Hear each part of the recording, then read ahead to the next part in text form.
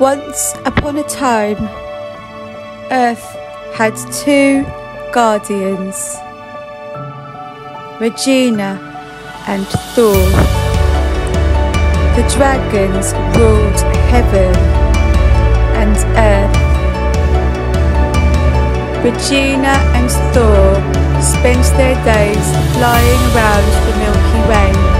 They were madly in love and had been for 250 years. Their love was insatiable and unconditional. Regina ruled planet Earth.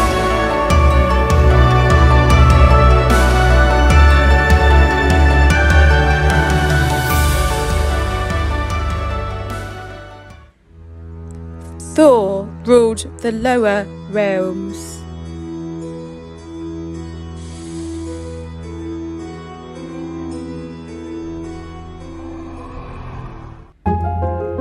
For many centuries, the Milky Way was a peaceful and pleasant galaxy. Aliens left humans alone, and vice versa. But appearances can be deceiving.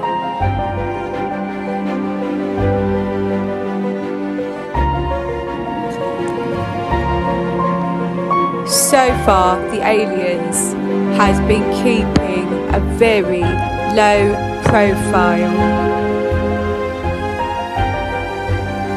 The lower realms managed to contain all of the misfits from Earth. The problem started when those in the lower realms started opening vortexes on Earth. And heaven was full of heavenly, good people, so they never had any problems. Every night Athena would stare at the moon and fill the galaxy back up with her powerful goddess energy. She had her finger on the pulse and knew what to do to keep everything in check. With her husband Troy, she ruled the galaxy from heaven with a gentle touch.